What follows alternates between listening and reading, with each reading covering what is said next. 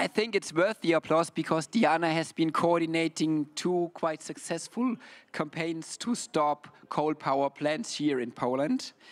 And it is said she's one of the top leaders of the most significant Polish campaigns for climate and climate justice. And Diana, you're working at the Association Workshop for All Beings. And right now you will be guiding us through this discussion and exchange on energy security and giving this European perspective.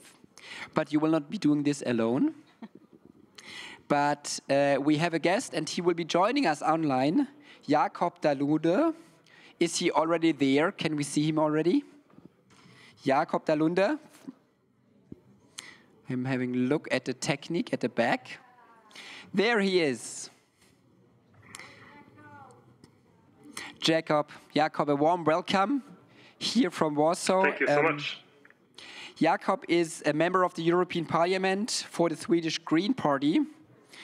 In the European Parliament, he's a member of a committee working on transport, tourism, industry, and energy. And I think we're especially interested in the energy question here.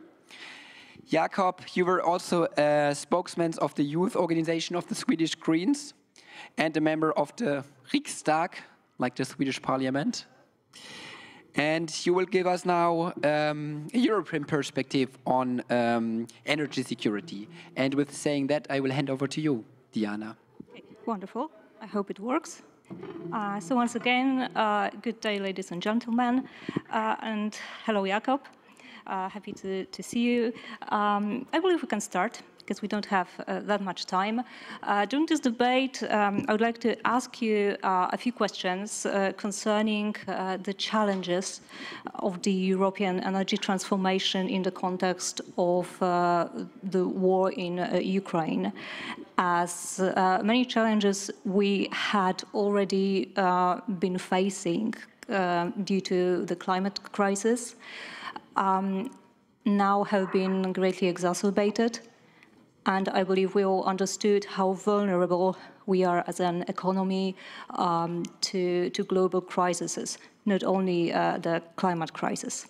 And I would like to ask you about the European response to this crisis, how the EU can address it, while aligning its response to what we believe are the European values. So solidarity, climate protection, human rights, the rule of law, and of course, security. And what is your vision, the vision of the Greens in the EU Parliament? What kind of solutions we should use, and how you can be an actor in this process. But my first question concerns security in general, because the war, I think, forces us to reevaluate our understanding of security. Does the EU adapt its understanding of security to the new reality?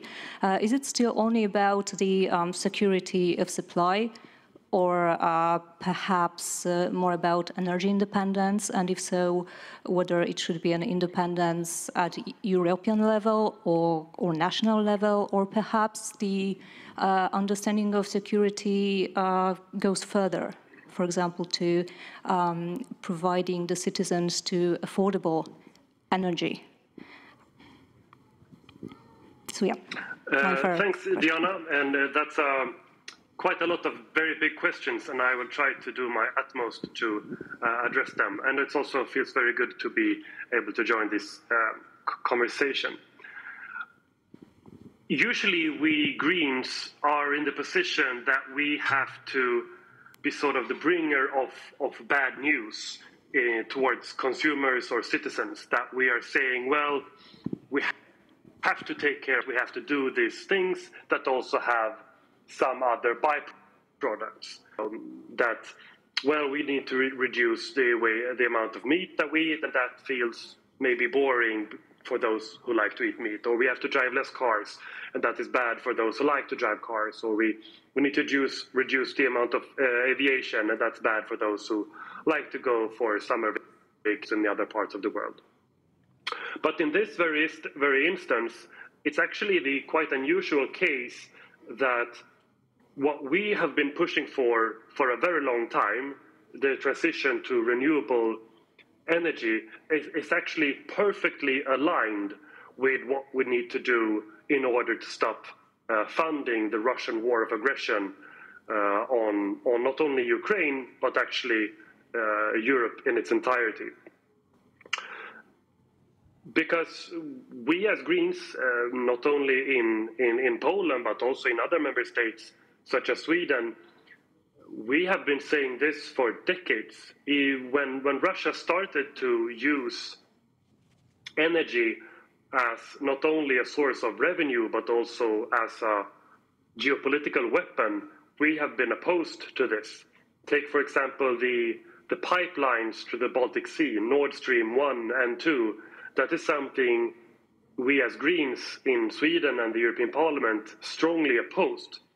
Not only because it would lead to cheaper fossil fuels in Europe, which would then be burned, causing climate disruption, but also because the revenues that European consumers would pay would go directly into the Russian state-owned company Gazprom, which funds the Russian war machine.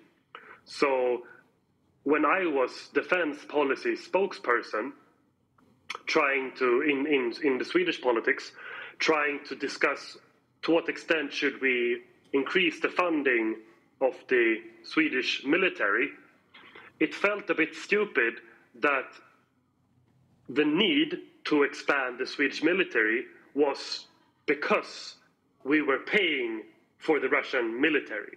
So not only did we fund the military, we also had to fund the Russian military. We also at the same time, because of that, had to at the same time spend more money to pay for our own military, because Russia had an increasing ability to threaten its neighbor because we were paying the salaries of those soldiers and that military equipment. So for a very long time, we have been saying we need to stop purchasing fossil fuels from Russia and instead expand renewables for climate reasons, for security reasons, but also for health reasons. So there have been very many opportunities for us to try to do so. And now, when the Russian aggression has been increasing with the events beginning in February, we now have some difficult choices to make. The energy prices in Europe started to increase even before the war of aggression, because Russia started to reduce the exports of fossil gas as a measure to show European citizens and politicians that that is something that they could do. It was a show of force, that don't try to intervene in our increased aggression towards Ukraine, because if you do, we can cut exports. So don't do that, because that would then, from the Russia perspective, lead to social unrest in Europe. The problem, though, is that in many parts of Europe, Sweden, for example, and very many other member states, the national response to that was not, okay, let's increase with expanding renewables.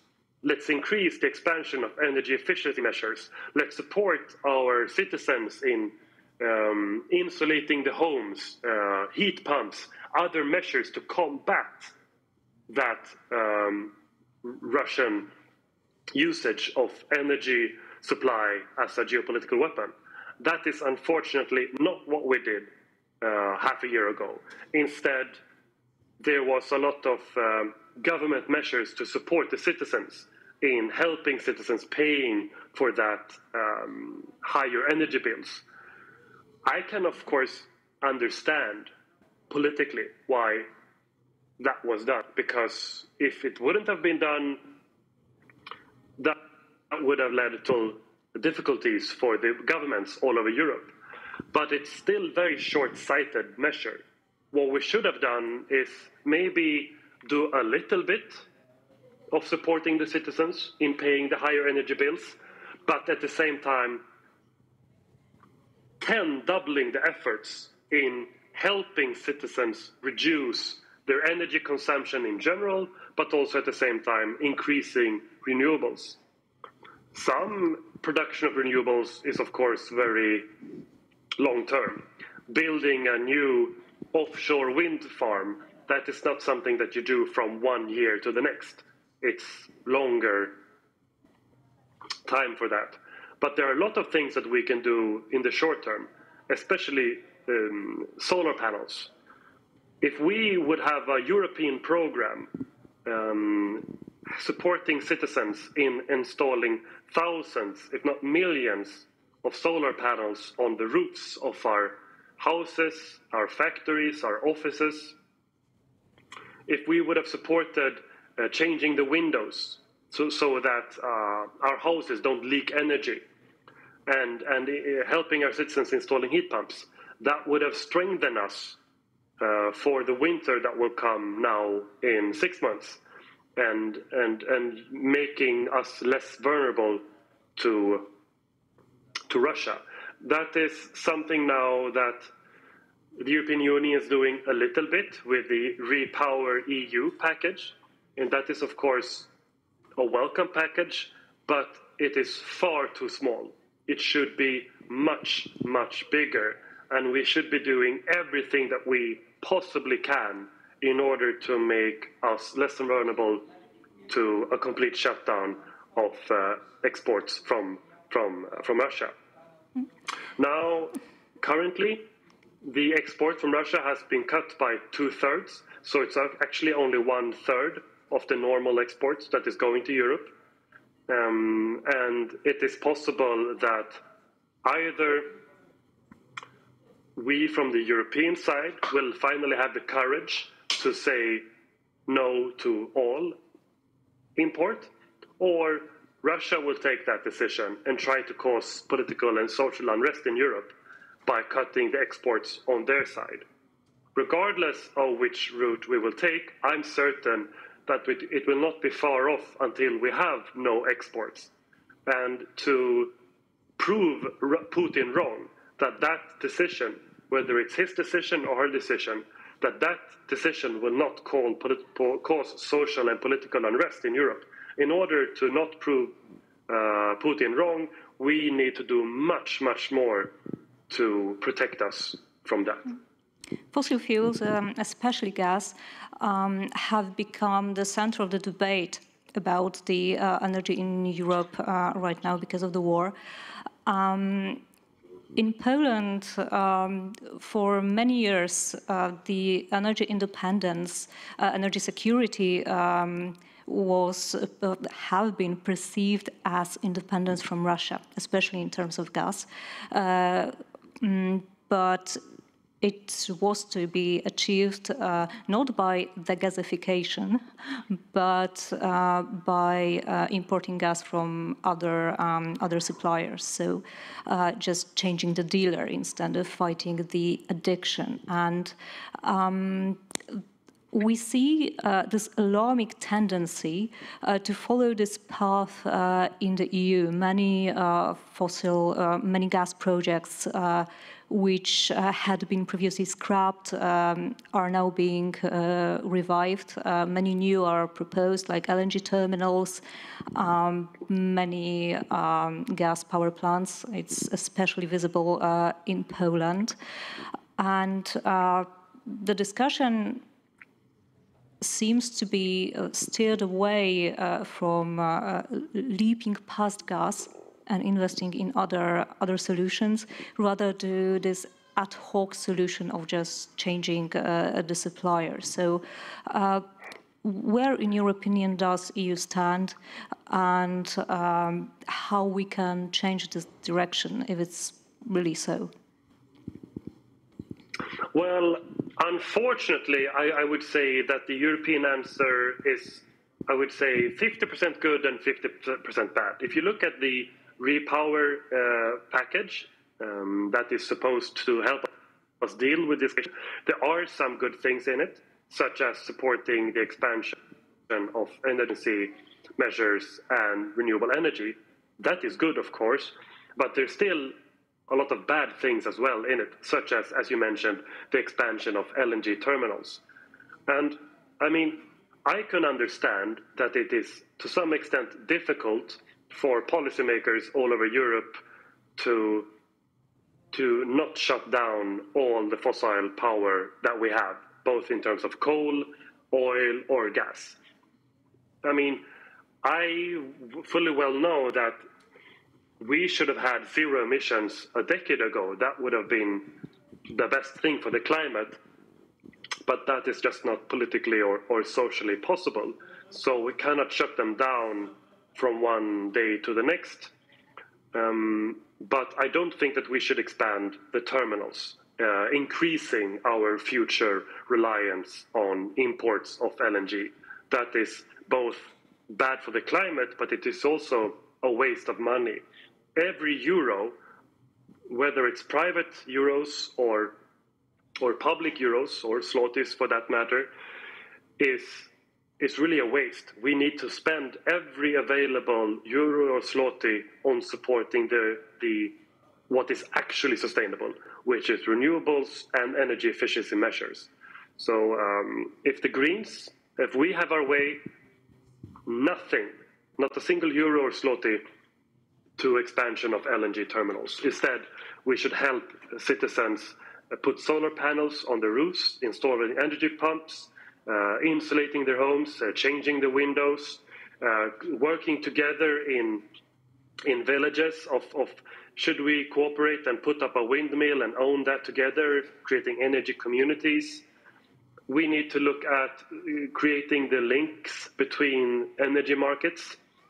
I mean, one of the problems with renewable energy is that it's intermittent, meaning that on some days the wind doesn't blow, the sun doesn't shine, there isn't water in the magazines for hydropower. But every day in some part of Europe the sun is shining and the wind is blowing and there are water. So if we create more links where we can transmit energy between our markets, that makes benefits for renewable energy. In Denmark, for example, they have built so much renewables, especially wind power, that on many days of the year, they produce so much energy that they can't even sell it because there's not enough connections to the neighboring states. They actually would pay to be able to get rid of the energy because they have nowhere to put it. And as long as the windmills are turning, you need to do something with that energy. And they would be willing to pay Germany to get rid of that energy. But Germany does not accept that to a full extent. So we need to make more cables between our member states. And Poland has a fantastic potential, especially for offshore wind power.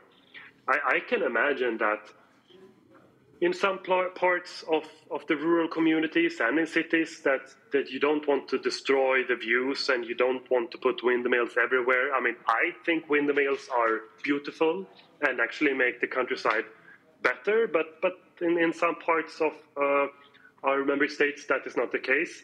But offshore is a fantastic opportunity for producing renewables, and it's also a good opportunity to sell it to your neighbors. So if we would have more links between Sweden, Denmark and Finland towards Poland, with more opportunities to sell and buy energy, and link those up with offshore wind farms on the Baltic coast, kilometers away from the beaches, so that you couldn't even see the windmills even with a binocular. That is what I would propose, and the Greens in the European Parliament are proposing to do instead of switching the reliance of fossil gas away from Putin, but instead buying it from dictatorships in other parts of the world and still destroying our climate. So I can understand that you propose security as the energy independence from other regions of the world, understood as independence within the EU, with all interconnectors and so on. And this brings me to my next question, because you mentioned windmills, you mentioned, wind turbines, and renovation. Unfortunately, as far as I know, Poland is the second to the last country in the EU in terms of energy efficiency, which on the other hand it's really sad, but on one hand quite sad, but on the other hand it gives us huge opportunity because there is so much to do, so much we can achieve. And you also mentioned the offshore wind. As long as it is preceded by really thorough environmental impact assessment, it can absolutely be done. And I agree with you. But here comes my other question, because Poland has been infamous in the EU due to its problem with the rule of law. And not only with the human rights and many other things. It's not only the case of the judiciary system, but also how the citizen rights are being limited, for example, when it comes to participation in environmental protection, the access to information, to the environmental impact assessment procedure. And what worries me is a prospect of the European authorities being more lenient and accepting the problems with the rule of law, sacrificing the rule of law, for example, to provide us with more money for renovation, for fighting with energy poverty caused by the energy crisis, and to accept our national recovery plan without any deep changes to our law. What is the position? What is going on in the European Parliament right now when it comes to such issues, not only in terms of Poland but also other countries? So the Green Group in the European Parliament, we are of course very strong on this issue. We are every week pushing the Commission to be much more strict towards the Polish government when it comes to rule of law, human rights, gender, and so on. Not only Poland, but also Hungary.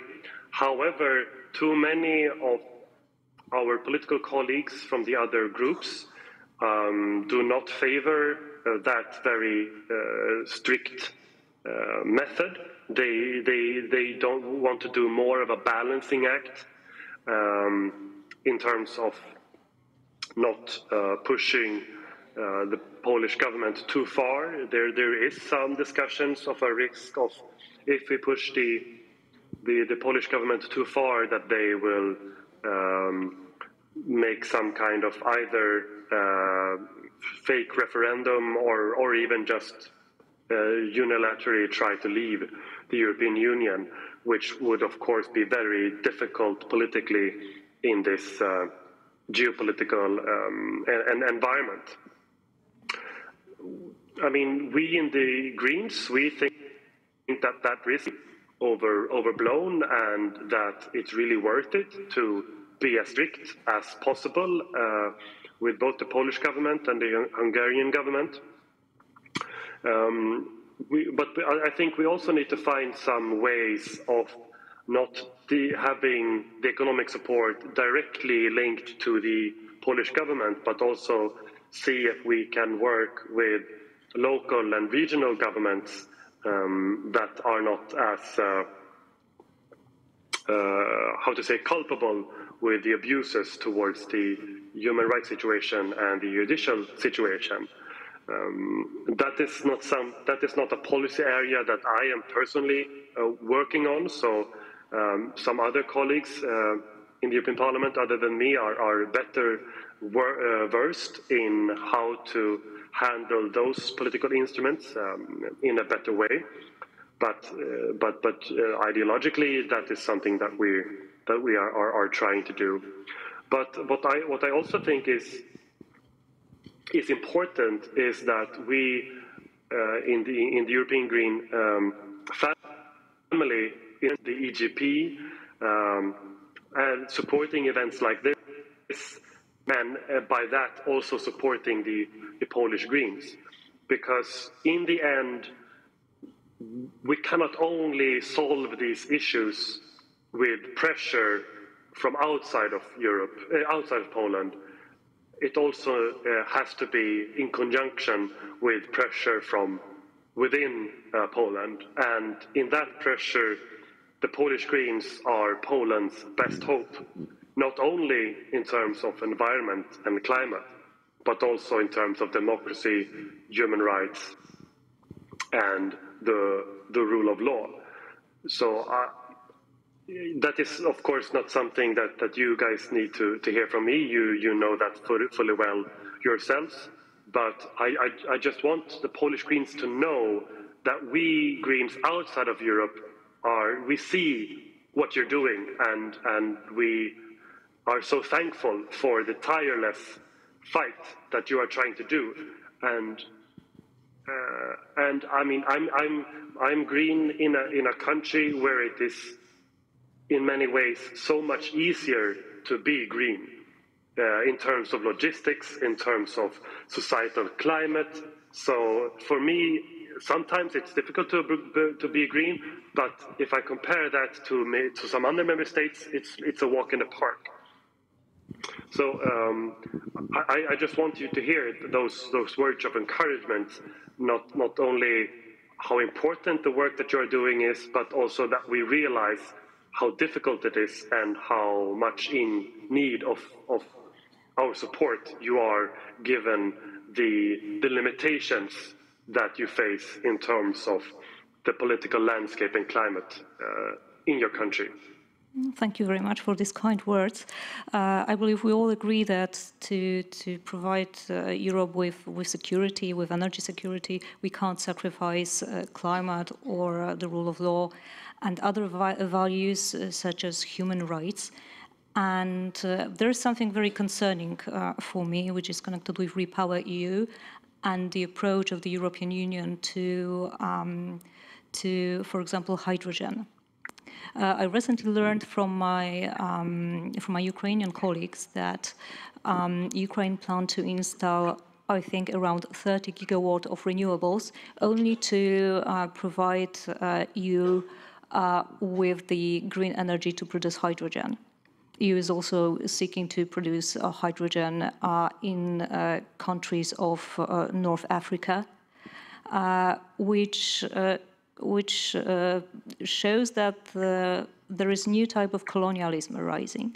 So instead of using the renewables in the countries to decarbonize their own economy and society, it will be used to produce very energy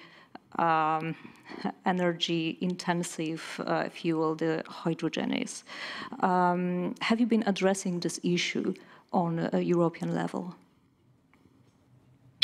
Yes, and I think this is important for two reasons. One is the reason that you mentioned, the sort of colonial perspective, that rather than using domestically produced renewables as a way to support not only climate transition in order to reduce emissions, but also reducing the energy bills for consumers in Ukraine or in Poland, for example. But I also think we shouldn't underestimate the health issue. And I think we, as an environmental movement in general, I don't think that we have overplayed the climate perspective of fossil fuels, but I do think that we have underplayed the health issues sometimes I believe that if we might have been more successful if we had put the health issues of fossil fuels first and then had the climate issue as a sort of nice bonus side effect, given how damaging it is for health to live near the production of production and burning of fossil fuels. And I think it's really unfortunate if countries, not only in Eastern Europe, but also in Africa, as you mentioned, that people would burn fossil fuels for their own domestic consumption, damaging their health, and then produce renewable energy for hydrogen, which is really inefficient in terms of the transmission. That you lose energy both in the production from a windmill towards hydrogen, but also using the hydrogen in then propulsing a car or a ship or a plane, that you lose a lot of energy. So I don't think that is something that we should push for, having that hydrogen colonialism. We're quickly running out of time, and I would like to give our viewers also the opportunity to ask you some questions. So maybe the last thing, if you could summarize the green vision of European answer to the crisis and to providing EU with security, what would it be? I think it's being able to look at it short term, medium term, and long term, and having those issues aligned. I realize that in the short term, you cannot shut down coal power plants and fossil gas from one day to another. That is something that is just not possible politically or socially.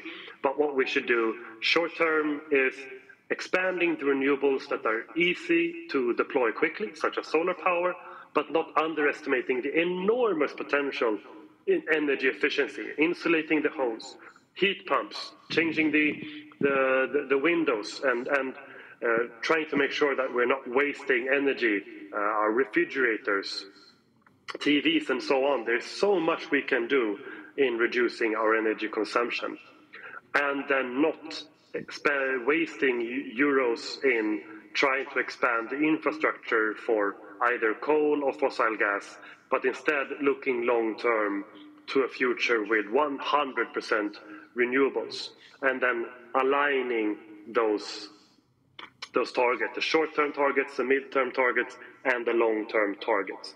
That is the most important role that we as Greens have, not only the opportunity, but also the responsibility to advocate that.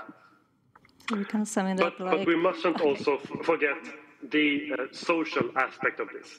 Even though the policy that I propose might lead to, at least in the short term, increase of energy prices, I don't think that the best way to solve that is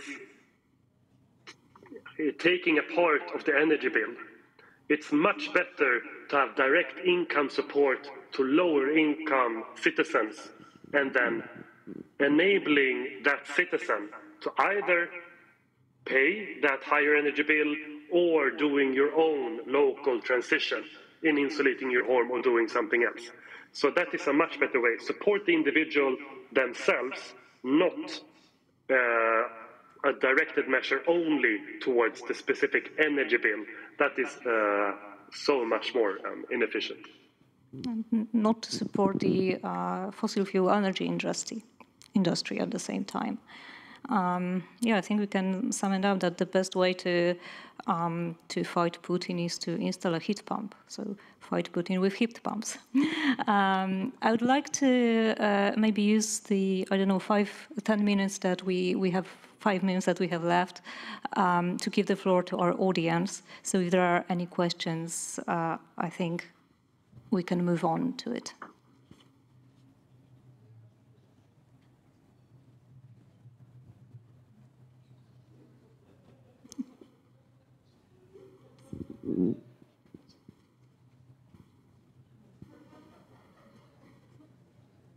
Really, I can't see anyone. There is one. Yeah, there's a hand.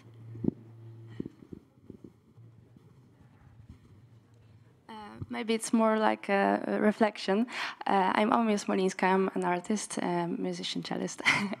I like this thing you told about making an order of health and then about the climate in narration to people. And I wanted to say that I see it's a lot of in our mind first when we are thinking about any changes which are. And I feel like because of the only architecture which we have around us every day, it's like we feel like we're not near the nature, and we can't feel like we're a part of it. And changing it could lead to a lot of changes, which is connected with all the climate and good nature, green stuff. That's all. Thanks.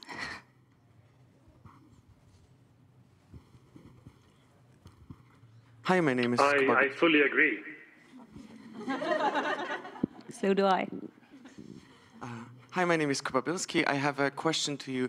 Jakop, I wanted to ask, because as you said, hydrogen is not that cost effective, well, it's not that energy efficient when we convert it from renewable energy. It's also problematic in the volume that it takes.